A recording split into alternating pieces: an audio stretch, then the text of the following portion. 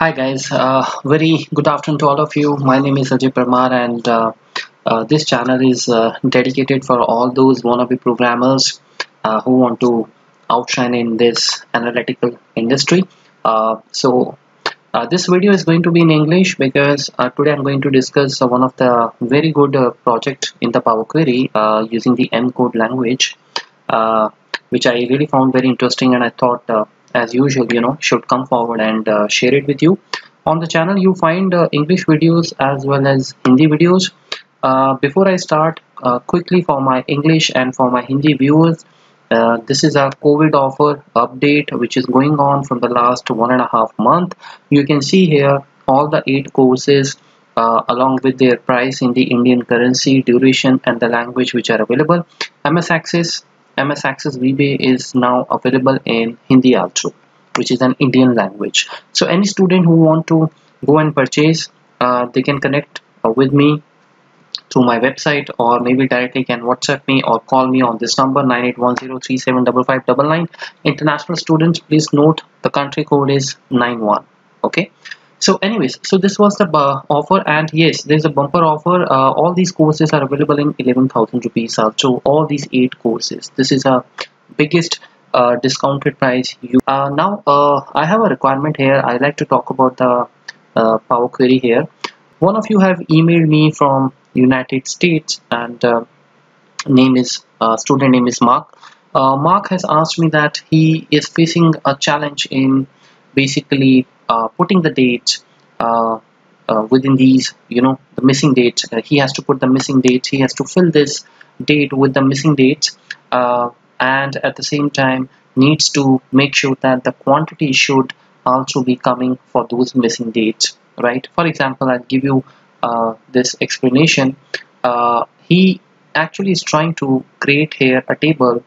1st January, we have 12th of January, but we want that the date missing dates 2nd January, 3rd January, 4th January till 11th January should also populate here. Instead of he goes in the Excel and right click and say insert row. It's a very cumbersome, it's a very difficult task. It's a lengthy task. I say that it's not a difficult task, because if you have 500 such rows and some are missing, then how you can go and do that without the Excel? Of course VBA is also there, but we don't have to use the VBA for this simple task. So all the missing dates should give you the quantity 12, because it should come from the top. So same way for 12, 13, 14, since the numbers are there, you don't have to do anything. Then from 15th to 21st of January, we should see 44, 44, 44, and same way the entire process should be repeated. So what you need to do is you go in the Power Query and create a new query. We will go and create a list. First of all, a list which can give us all the dates, first starting from 1st January and ending at, let's say, 28th of January. Okay, so for that we need to create a special query, a new query. So right click on this window anywhere. You can also go from the home tab, and you can click from the home tab also. I think the option is somewhere here. So we have a new query, and go in the blank query, guys. Okay, so in this blank query we will go and create a function called list. And list actually we use to create any sort of sequence in terms of the numbers, right? Whether you need the number from 1 to 10, 10 to 100, or whatever. So same way it can be created for dates also. Okay, so I like to go and cover all the dates with this simple one syntax. So start with the equals to price, equals to sign, and say curly bracket, and because list always starts with this curly brackets. Now here we will simply write the date, and to write the date we use the hash date. It should be in small letters, and you need to write the date first, the year 2019, and then you go and write the month. So in our case it's January, 1st of January, and close this, and then dot again we go and write the hash date. Okay, so you can put your last date here. So for us it's 28th February, so we put here 2019, and then it's second month and 28th February, right? And make sure we close this curly bracket. Now why we use the curly bracket? Because list works with the curly brackets, right? Now if I go and press enter, you see that here we see the error. We cannot apply operator dot dot to the type date. This dot dot actually means between, you can say that, right? Now it is applicable for the numbers, okay, and it clearly says it can't be applied for the dates. So what you need to do is you need to use here a formula called a number dot from, and quickly go and use this open bracket close bracket, and same way you go and use this number dot from. Make sure your N and F should be in capital. Now this will convert the date into number, okay guys, and curly bracket should again come. Let's go and press enter, right? Now many of you, I believe each of you know that dates are always stored as number in Excel, so this is the same concept. Obviously these dates are dates, but they are not looking like a date, so this does not make any sense to me. So you need to convert this into a table, because we have formed the dates. We just want to go and change their formatting, okay? So this is a very important thing which we have created here. I saw the first date and the last date, and then I created the list quickly, okay? Now why I have created this list, press OK. I'll just tell you. So once you have done this, go in this ABC123, click here. You can even go from the ribbon, and we will go and change this to date, okay? Now we should see here the date.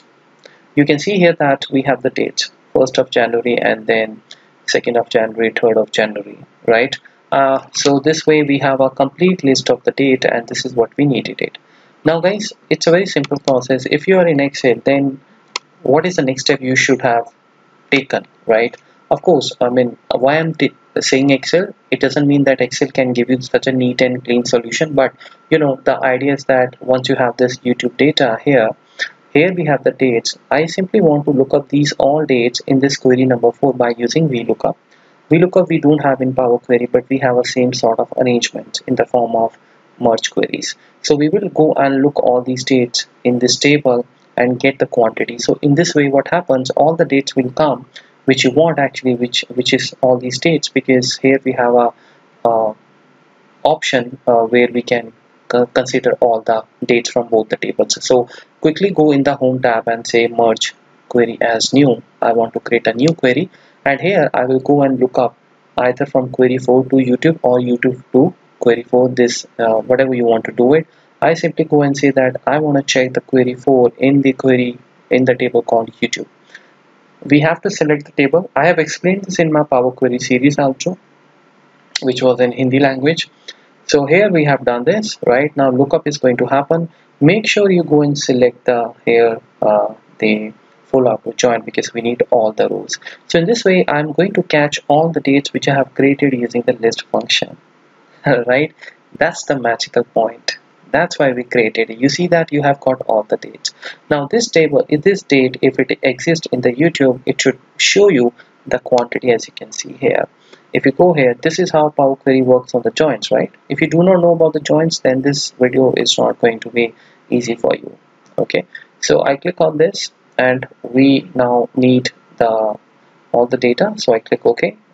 So all the dates which are blank, which do not have the quantity, they will show null, and the rest of the dates are going to come. Okay, so here I have the column 1. This is the date I needed. This is the date which it captured from the YouTube data, and you know that because there we didn't have this date, 2nd and the 3rd and all that, so it is showing you null. Okay, so we don't need this now, because this is something we don't need it at all, and I sort this in the ascending order. Now after you sorted this in ascending order, you see that we have got here 12, and then after 12 we have 22. All the middle dates, the missing dates I say, are created. This was the power of this join. Now you select this, right click here, and we have I explained this in my video also when we were talking about the PowerQuery fill down. Will fill down all these numbers. Now you can see I have got here 12, 12, 12, and then 33, 44, 44, 44, 44. So all the missing dates now has taken the data from the previous date, and this is what my subscriber Mark wanted it. Thank you so much, and if you have any questions, let me know by email. Thank you. Bye bye.